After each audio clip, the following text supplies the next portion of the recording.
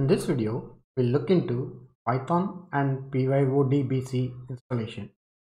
We use PYODBC for connecting to SQL Server, connecting Python to SQL Server. So download and install Python. This is the link from where we can download the Python. https www.python.org/downloads. I go there. You got the python.org website, and this is the downloads. Here you can download Python 3.9.1. This is the latest version currently, so you can download the Python from this site. Python download is quite straightforward download. Now the next step would be, by default, Python gets installed at the following location: C users XYZ AppData local programs Python Python.9 scripts. We'll replace XYZ with the folder name in your computer at C users.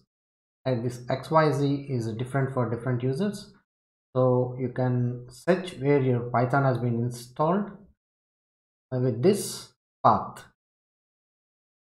Python will be installed at this path, and you can look at path and go to the folder where Python has been installed. Now let us install Microsoft ODBC driver 17 for SQL Server x64 or for x86. Generally computers are 64-bit, so you need this x64. But according to your requirement, you can download the ODBC driver. For that, we go to this location. I'll give this location paths in the description. Let me go there. Here you can download Microsoft ODBC driver 17 for SQL Server x64, or download Microsoft ODBC driver 17 for SQL Server x86. Generally, most of the computers will have 64-bit, so you can download the first one, and you'll get the drivers so that we can connect to the SQL from Python. So this is the download ODBC driver for SQL Server, and it is at documents.microsoft.com and this path, which I'll give it in the description. Now type cmd in your search box and right click command prompt, run as administrator. Yes, this window will open up. Here we'll go to the Python path. So here we will paste this path: cd users, c users, and whatever name here, AppData local programs Python Python.39 scripts. So we'll go to that path, the scripts path, and then we will type use pip to install PYODBC. So pip install PYODBC. Install PYODBC. And when you press enter here, it will install the PYODBC. I have already installed PYODBC, so I'm coming out of this window. So if you click enter here, then it will install the PYODBC, and this PYODBC is used to connect Python to SQL Server. Now we are ready to run Python in command prompt. But if you want to install Visual Studio and install the Python support in Visual Studio, if you already installed Visual Studio, you can modify that to install the Python support, or you can download the Visual Studio with Python support. So if you don't have Visual Studio installed with Python support, then we can go to this path. If I click here, the docs.microsoft.com, this preview, how to install Python support in Visual Studio on Windows. Here clearly the steps were given. to install Visual Studio 2019 and Visual Studio 2017. So here the steps are given where you can follow these steps and install the Visual Studio. These 4 steps, you can take the help from these steps to install the Visual Studio.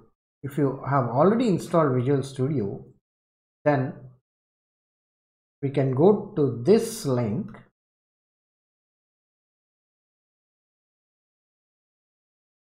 This is modify Visual Studio by adding or removing workloads and components.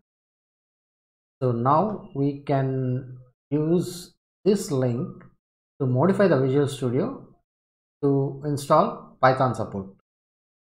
Here he has given clearly the steps. How do you modify and modify workloads? And workloads, we have this Python development here. We can choose that Python development and then we'll get the Python support in Visual Studio. Now let us check whether Python has been installed. Here, go to the search box, type cmd, enter. We'll go to the location C users, type py here. We get Python 3.9.1 tags. These are the tags: MSc, type help, corporate, credits or license for more information. So if you get this information when you type py at this location, then Python has been installed.